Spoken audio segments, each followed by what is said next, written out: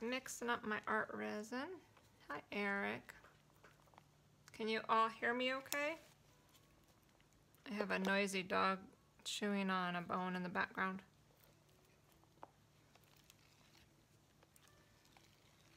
So we're going to try something new today that I've not done before.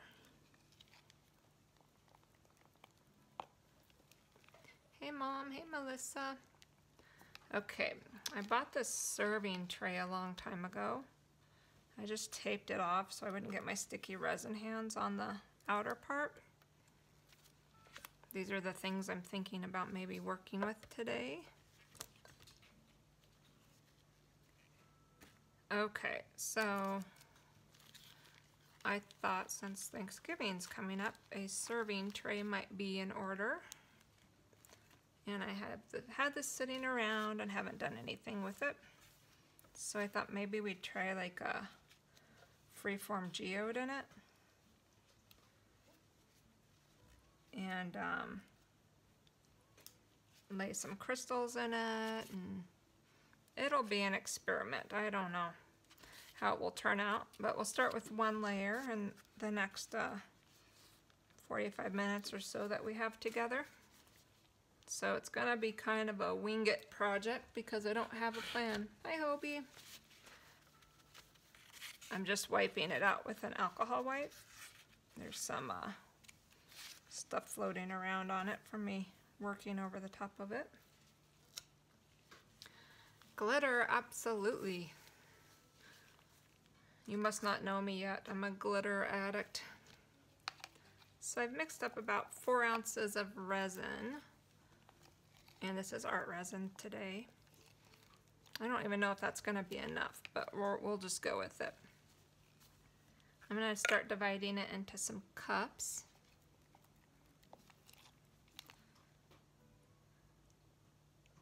Remember not to leave your resin sitting in a big container like this. It'll cure really fast. Yeah, I love my glitter.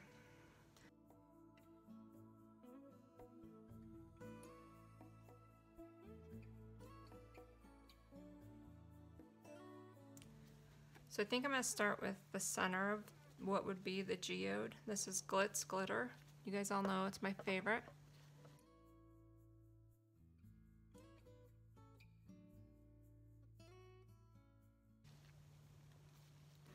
So here's that glitz. And it's got a lot of blue tones in it, a little bit holographic-y. So I thought that'd go well with our blue tray. I don't know if you can see that. And this is a pretty big project to work on in the hour that Instagram gives us, so we might not get all the way through it, but we'll get at least something down. Little center of my geode.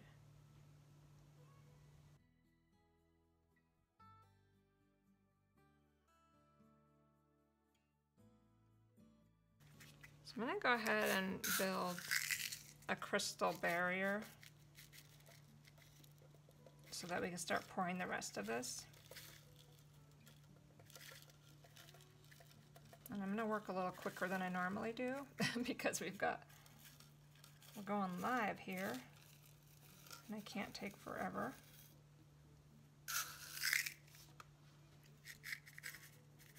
This tray fits perfect in my Lazy Susan, so it's kind of cool.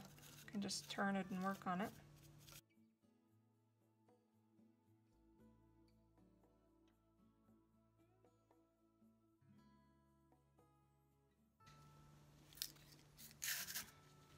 I'm not in love with the shape of the center of my geode here, but it seems like that's always my frustration, but once I get that down. This is what happens when I don't plan ahead. This is diamond dust. It's like fine shards of glass. Just gonna go ahead and lay some of that down in the middle. This is why I like using my Magic Sculpt clay, because then I can make it the shape I want. But that's okay.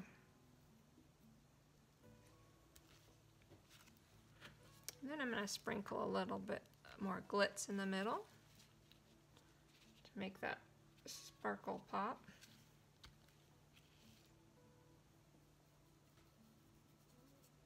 I don't know if you guys can see this as good as I can. The camera always throws off my colors, but we can do a close-up later.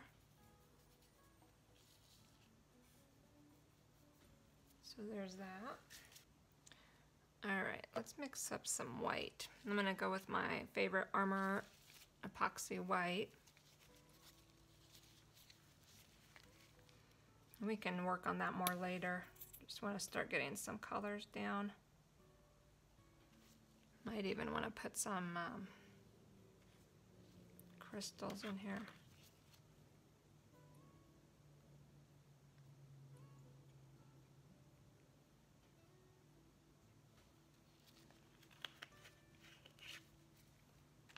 Sorry if I'm blocking the view. So this is that nice epoxy pigment by Armor Art.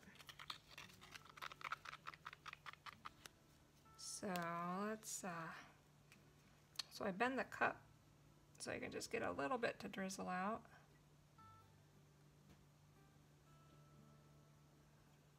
Create a line around the sky. Oops. Drippage. That's okay though. Pour a little clear down.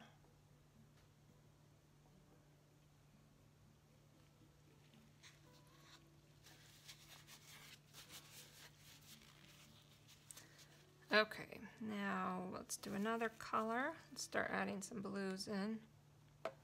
So many blues to choose from.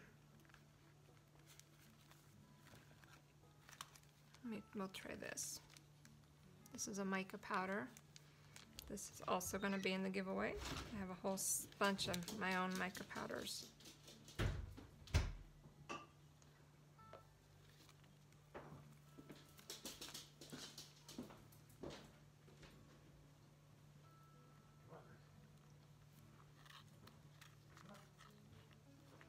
Gotta stir the mica powders in kind of gently because they'll spread all over the place. And then once you get them mixed in, just stir it up real good. These are really metallic-y, even pearlescent-y, so they make it just shine and sparkle.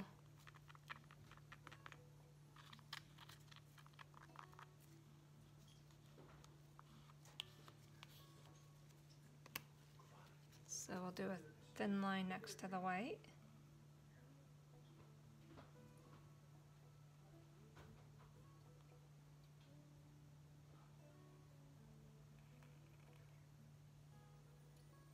Okay. Might go ahead and add another little bit of white because I have a feeling it's going to get buried in all these colors.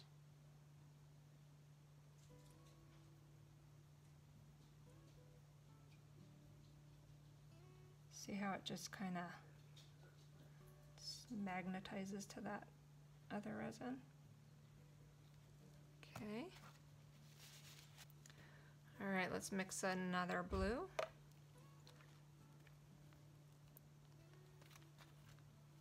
Just try to go a little lighter each time or a little darker.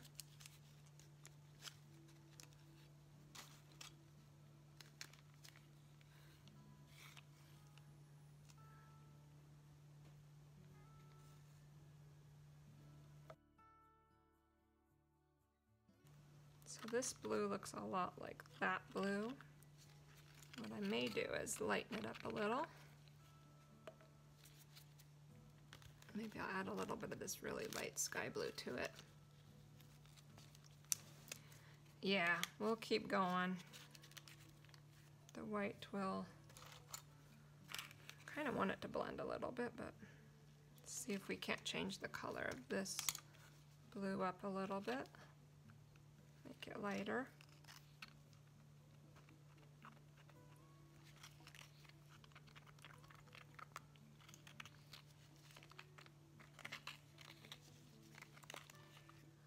Yeah, it's a little lighter. I like that.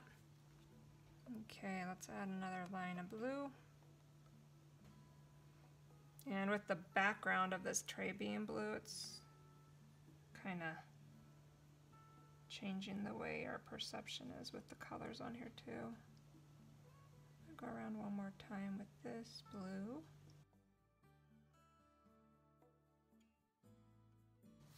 All right, I'd like to mix some silver. I've never tried this before. We're going to have an experiment.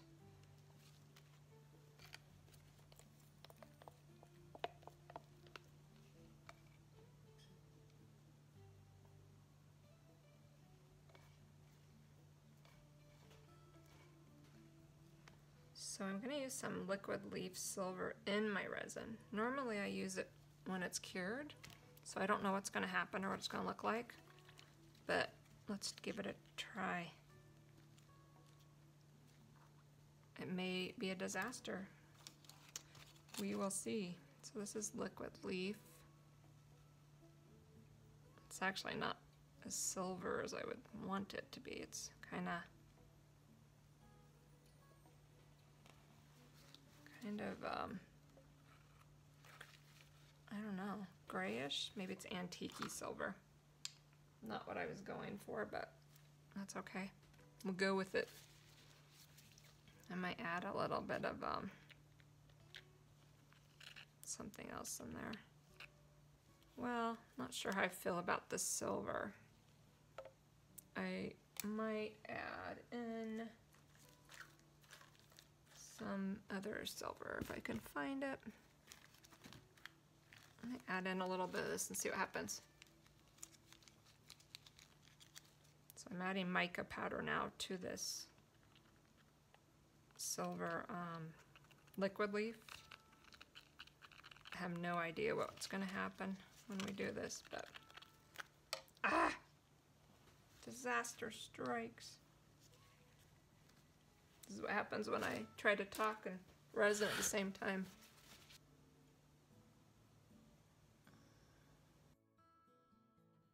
I think I'll go back in with some white.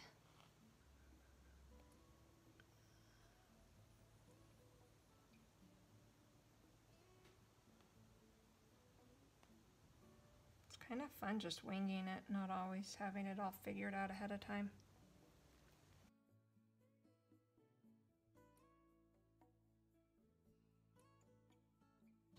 I'm gonna pop a smidge of heat on it. Whoa, okay. This was the torch that was giving me fits the other day. I need to mark that one. Did you guys see that? This will help blend those colors a little too. So that silver line's kind of disappearing in there, so I'm not too worried about it now. I think I'll add another bit of that silver line. I'm gonna stir it up again though, because it's doing funky things.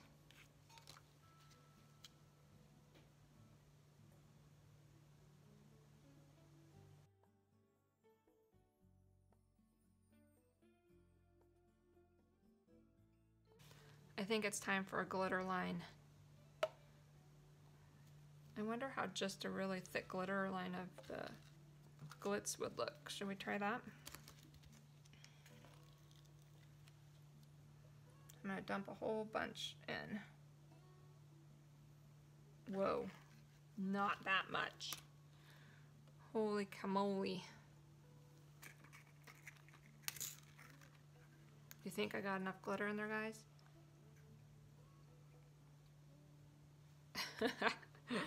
That was a little excessive.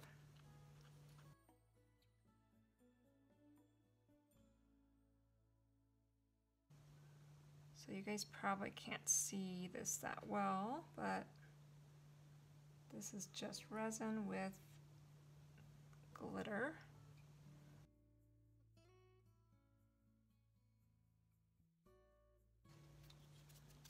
I'm gonna give it a little torch.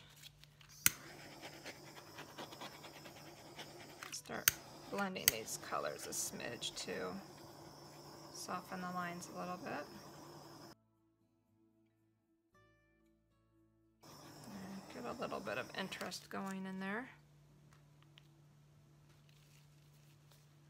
Yeah, it's coming together. Got a lot of cell action happening now because I gave it the heat. So I'm just dumping in some clear resin.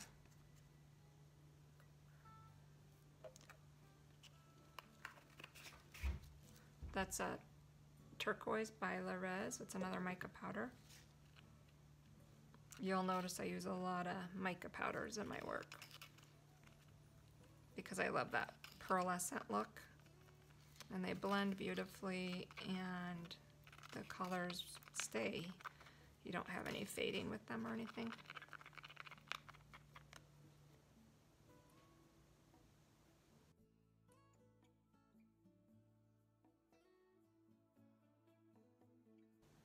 I'm going to go back in with a little bit of white.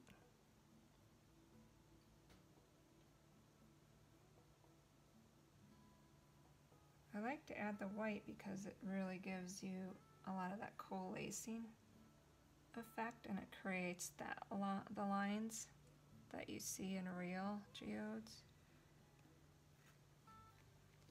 So I just saw I had this tiny little turquoise glass sitting there and decided I wanted to add that to the middle on a whim. All right, I'm gonna go back in with some blue. Some of our other blue.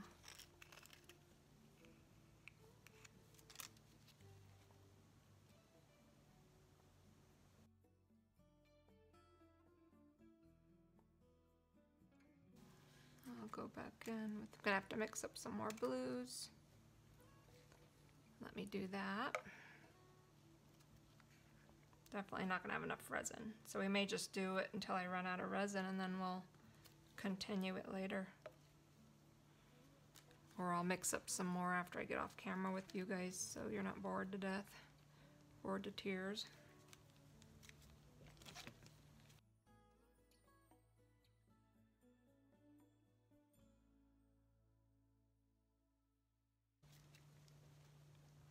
All right, going back in with this other shade of blue.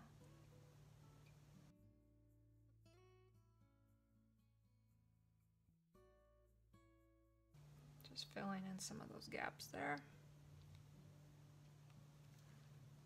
You're right, it does kind of look like an island. Hey, that's okay too. I think we'll go back in with that silverish color.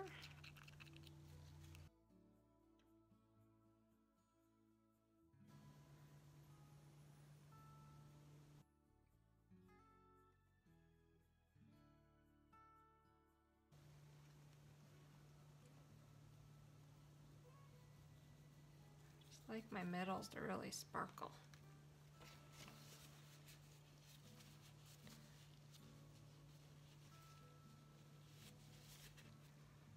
I'm gonna see what happens when I do this glitter line. I'm not sure it's gonna be what I want, but so I'm gonna take some of my snow white glitter and dump that in there too.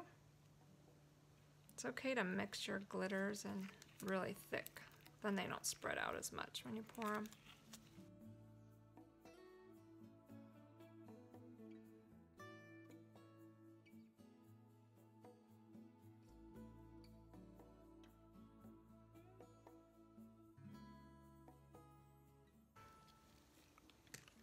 And give it a little heat. Thanks, Eric.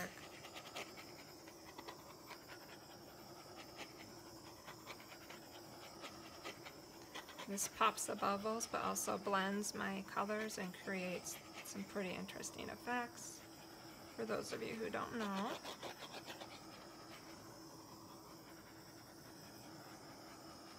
And your heat gun will do that too. I just don't want to get that out. I don't want to spread this around too much at this point. All right, I think we're ready to go back to blues. May need to mix more of this. This is that turquoise by Resin.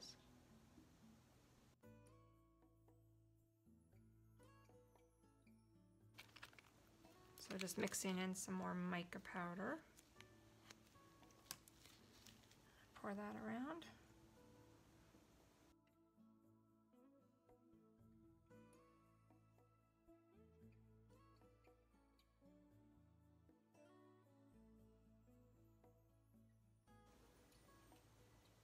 colors are a lot richer and brighter in real life.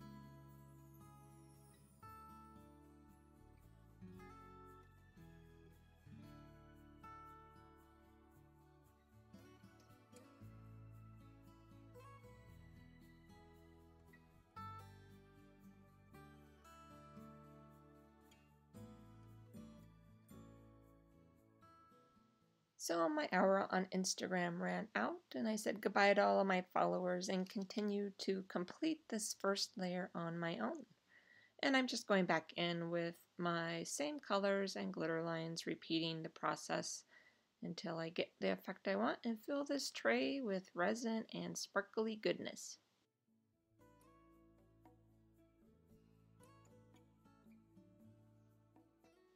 I ended up mixing up some more resin because my 4 ounces did not go far on this 14-inch diameter tray.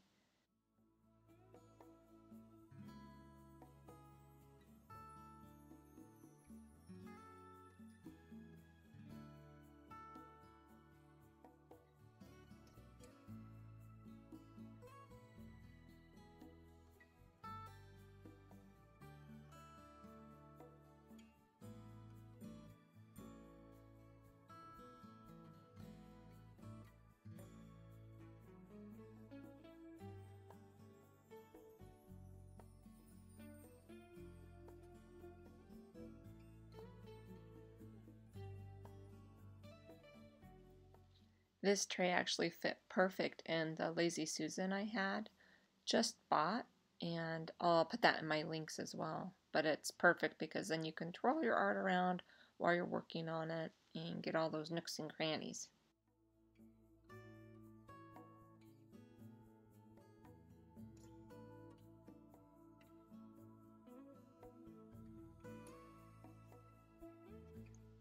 Now I'm just using a toothpick to go in and blend some of those lines through the other colors.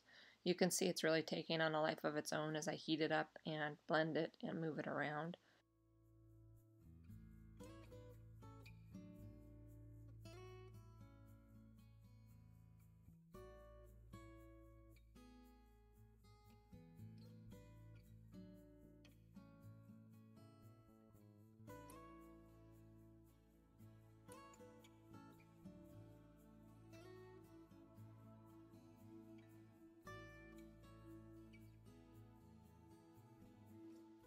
So my first layer cured, and now I'm going in with acrylic paint marker to add some white lines in places that I think might give it a little more pop and dimension before I put another coat of resin on it.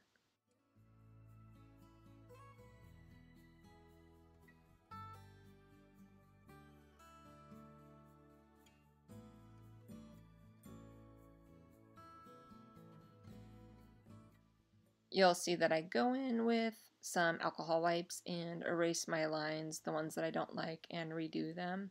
It's great to have those alcohol wipes on hand because they act like an eraser when you're drawing in those lines, and also just cleaning up your hands and everything when you're working with that sticky resin. So now I'm going in with a different type of resin. This is a countertop epoxy. It has a lot shorter working time, but it is more durable. It's a thicker product, and this was a pretty cold day, so it was a little bit harder to get all those air bubbles out, which is why I'm working it with my heat gun as well as my torch. This brand of countertop epoxy is a lot thicker to work with than my typical art resin, but because it's a functional piece of art, I really felt like I needed to put a more hardy surface on it, and I do this multiple times. And let me tell you, those air bubbles were a lot more difficult to get out of this resin than I'm used to with my art resin.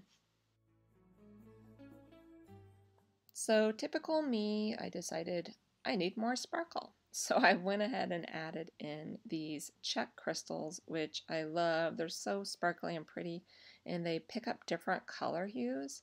So I really love working up with them. Although this was a really long, tedious process, placing every little single one of these upright because the backside is not shiny. It's got a flat surface, so you have to make sure your crystals are upright so you can get that sparkle.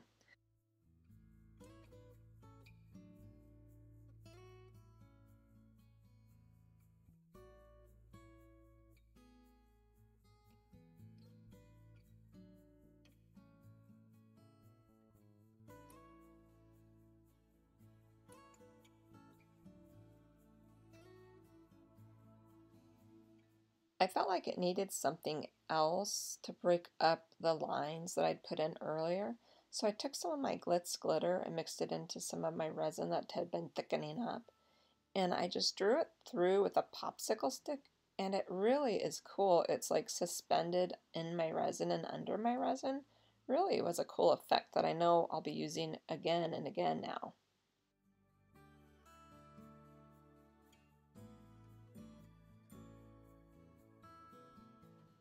Just trying to give you a visual of what that glitz looks like as it's floating through, suspended in that second layer of resin. And you can see my crystals are still sticking out in the middle, so of course this is going to take another coat of resin. My second layer has cured, and after looking at my tray, I decided I wanted more crystals. So I took some resin that I had left over from other projects I was working on and went ahead and just drizzled a line around the rim of my tray and set those crystals in there, which again took forever. And then I let that cure before moving on to my final coat of that countertop epoxy to give it a really flat, shiny surface that can be used as a tray. A very pricey tray, but a really pretty tray.